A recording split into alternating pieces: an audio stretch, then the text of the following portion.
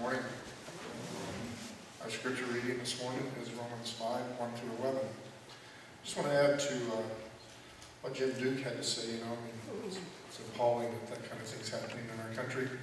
But if each one of us, in our prayers, we pray for our family members to be safe, and we pray for things in our own lives that we need, and we ask for forgiveness of our sins.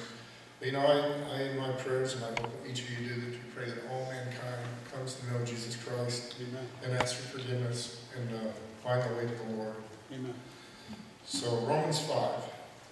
Therefore, since we have been justified through faith, we have peace with God through our Lord Jesus Christ, through whom we have gained access by faith into this grace in which we now stand.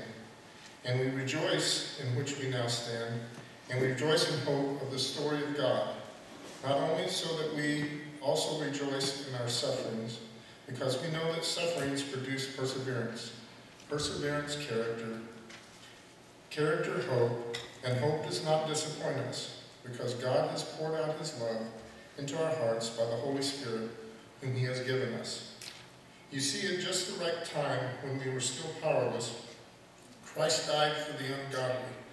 Very rarely will anyone die for the righteous man, though for a good man, someone might possibly dare to die.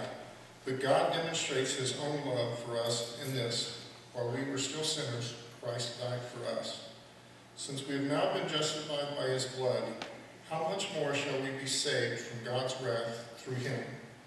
For if when we were God's enemies, we were reconciled to him through the death of his Son, how much more, having been reconciled, shall we be saved through his life?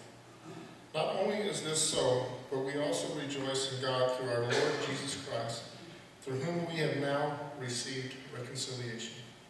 Amen.